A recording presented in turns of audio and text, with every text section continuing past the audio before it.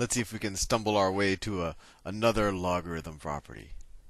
So let's say that, oh, I don't know. Let's say that the log base x of a is equal to b.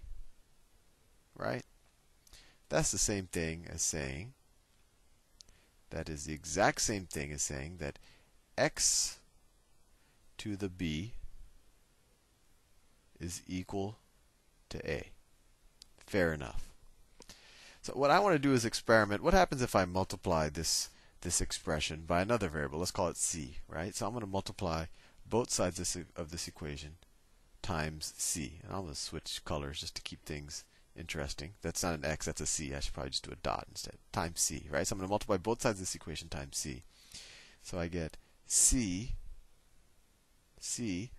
times log base x of a is equal to, multiply both sides of the equation, right?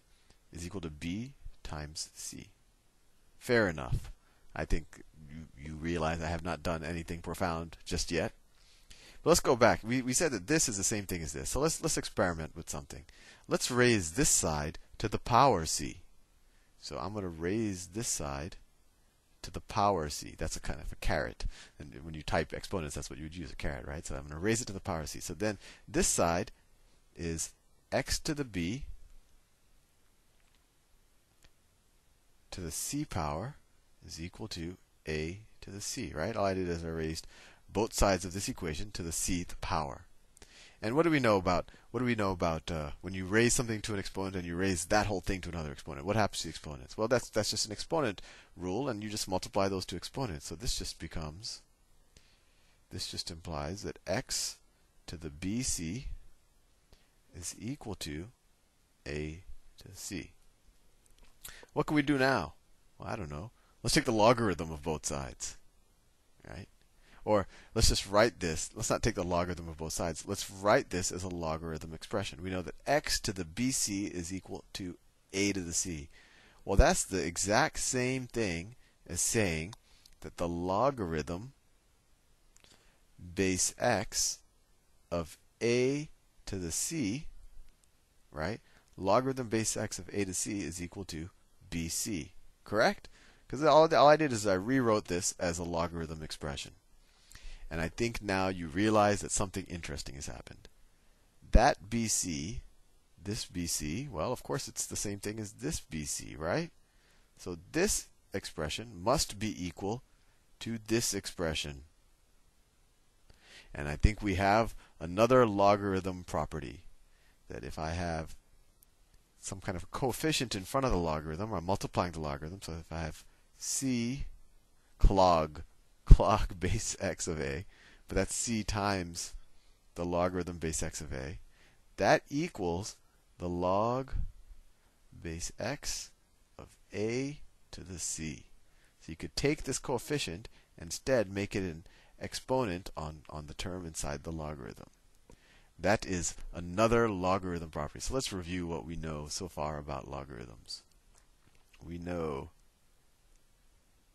that if I write, let me use a different, let me say, if I write, well, let me just, the letters I've been using, c times logarithm base x of a is equal to logarithm base x of a to the c.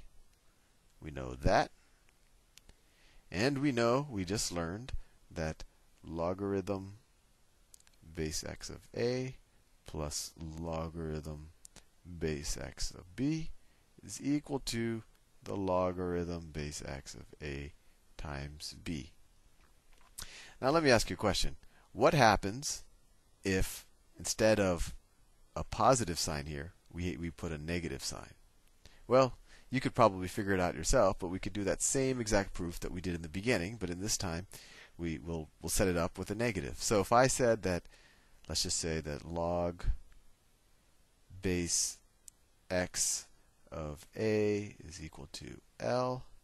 Let's say that log base x of b is equal to m.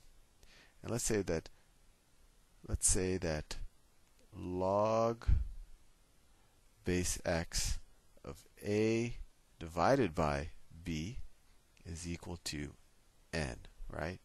And how can we write all of these expressions as exponents? Well, this just says that x to the L is equal to a, right? Let me switch colors. That keeps it interesting. This is just saying that x to the m is equal to b. And this is just saying that x to the n is equal to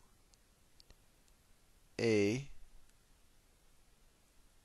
over b, right? So what can we do here? Well, what's another way of writing a over b? Well, that's just the same thing as writing x to the L, because that's a, x to the L over x to the m, that's b, right? And this we know from our exponent rules, right? It's just, you could write, this could also be written as x to the L, x to the negative m, right? Or that also equals x to the L minus m. So what do we know? We know that x to the n is equal to x to the L minus m, right?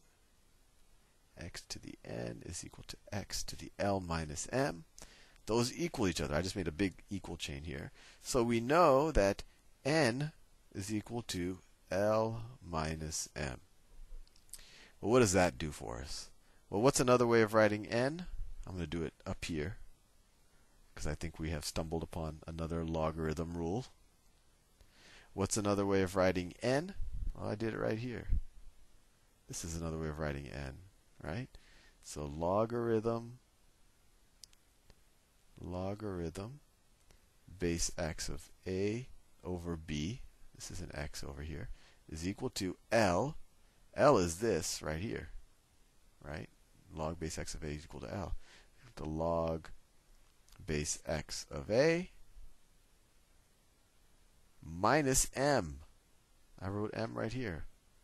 That's log base x of b. Log base x of b. There you go. I probably didn't have to prove it. You could have probably tried it out with dividing it, putting a number, whatever. But you now are hopefully satisfied that we have this new logarithm property right there. Now I have one more logarithm property to show you, but I don't think I have time to show it in this video, so I will do it in the next video.